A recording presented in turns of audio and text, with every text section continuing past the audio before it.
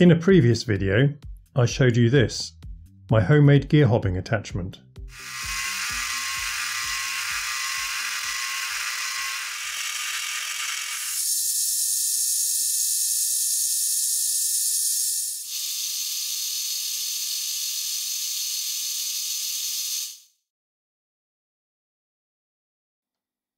A question I was asked a lot was, how do I make my own gear hobs? Here's a selection of ones I've made, and a selection of commercial ones. I make both the hollow type, which fits on an arbor, and this type, which looks a bit like a roughing end mill. I make them from silver steel rod which can be hardened and tempered. The first part of the process is to grind a cutter from high-speed steel. This will be used to cut the hob. But before that, some gear theory. Gears have an outside diameter, a pitch circle, a base circle, and a root circle. The pitch circle is the diameter at which the gear meshes with another gear, and most of the measurements will be taken from this. You've probably also heard the term pressure angle, or PA. This is the angle of the face of the tooth at the pitch circle. For metric gears, this is usually 20 degrees. It's also the tangent angle between this point and the base circle. The hob needs to have teeth with this same pressure angle, and so that's the angle I need to grind the cutter. 20 degrees each side, or an included angle of 40 degrees. This can be done on a bench grinder with an angle attachment.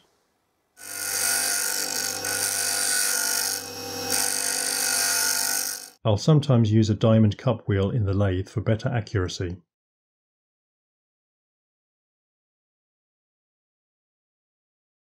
Note that I haven't ground any rake on the top surface. This would affect the angle as the cutting edge would no longer be on the center line. This cutter now has a sharp point which I don't want. A small flat has to be ground on the end to match the geometry of the gear teeth. Looking again at the diagram, the height the gear teeth project beyond the pitch circle is called the addendum. For metric gears, this is equal to the module, so for a 1 module gear, this distance is 1 mm. The distance between the pitch circle and the bottom of the tooth space is called the dedendum. The dedendum is larger than the addendum to give clearance to the mating gear teeth. The dedendum can vary in size, but is typically 1.25 times the module. For small gears 1 module or below, it is often increased to 1.4 times the module. The total height of the tooth, which will also be the depth of cut for the hob, is equal to the addendum plus the dedendum. The hob which cuts this gear has the same addendum and dedendum, but they are reversed, with the addendum on the inside.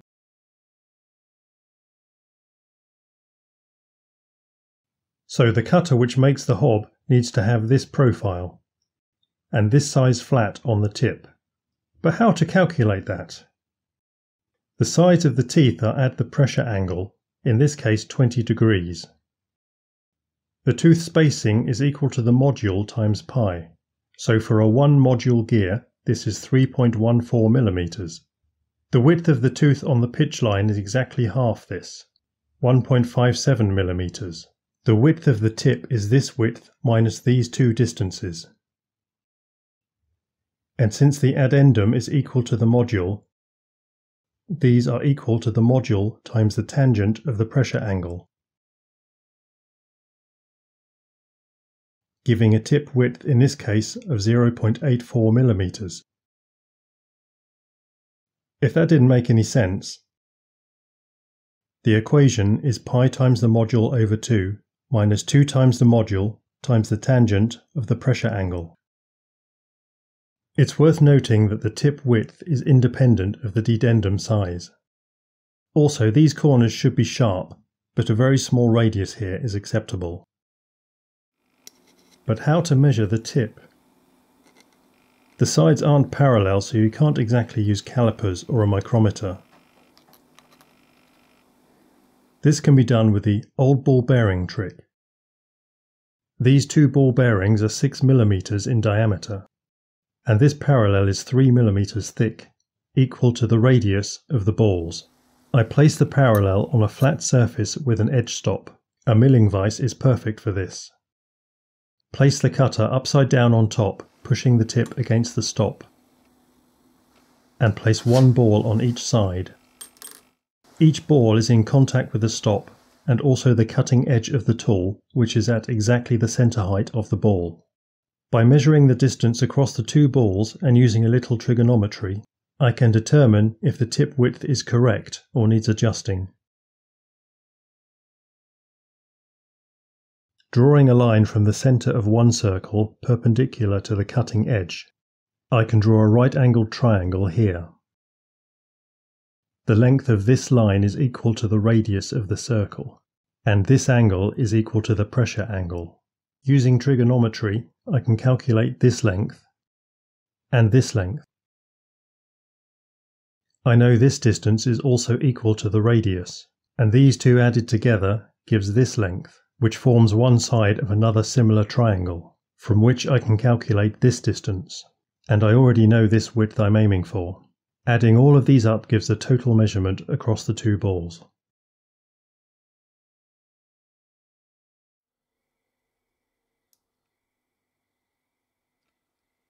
Once the cutter is ground to shape, I can start making the hob using the normal screw cutting technique. The actual diameter of the hob does not matter. Bigger is better as the hob will have more teeth, which produces a better result. But large diameter hobs take longer to make and also cost more in materials. I find a good compromise for the size of gears I make is around 20 mm in diameter. The two things that do matter are the pitch and depth of the cut.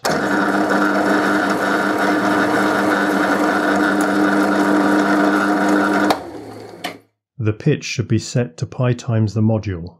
The hob I'm cutting here is 0.8 module, so the pitch needs to be 2.51 mm. Some lathes have a module threading gearbox, but on mine I have to set the pitch with change wheels, and the closest I can get is 2.50 mm, but this will be close enough.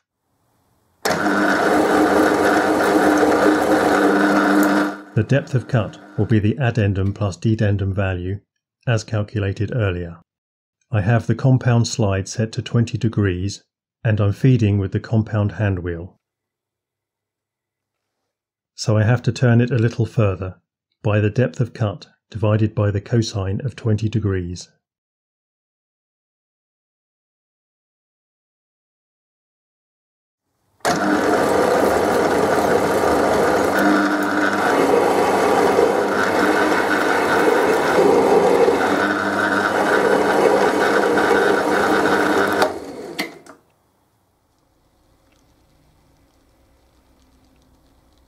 I should probably mention this, or I'm bound to get comments about it. You might have noticed that the cutter I just used didn't have a flat tip like I described. It had a radius on the point, and consequently this hob doesn't have a flat at the bottom of the V, but has a radius too. This is because this hob isn't going to cut a gear. It's actually going to cut another cutter that will be used to cut a gear. This is a good example of when I might make a hob instead of using a commercially available one, when I want to make something specialized or unusual. The next stage is to cut teeth into the hob using the milling machine.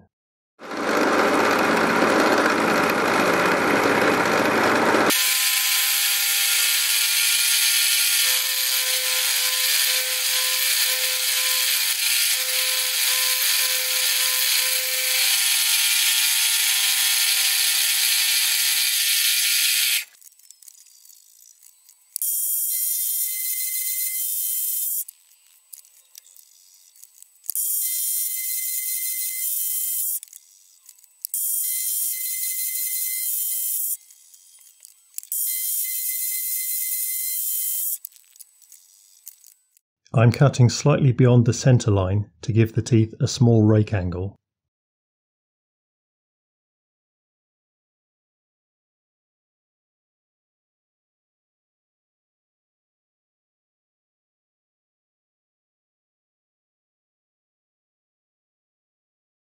I've kept the teeth quite short, as like a tap, they don't have any clearance on the sides. Commercial hobs are manufactured with this clearance, and it is possible to do it in a home workshop. But as the hob feeds only very slowly in use, there will be minimal rubbing, and it's really not worth the extra effort to relieve the sides of every tooth.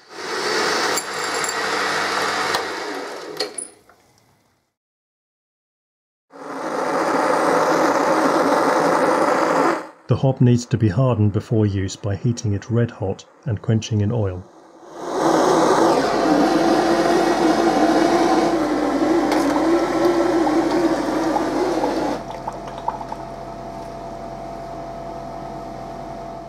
It's now very hard but also very brittle, so it needs tempering for an hour, otherwise the teeth could break off.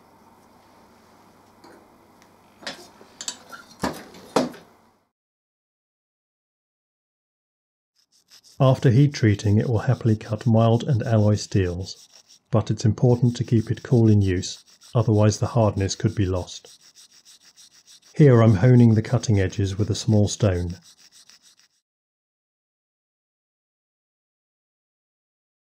The hob is set in the milling machine at the helical angle of its teeth, so that the teeth are in horizontal rows in line with the direction of feed.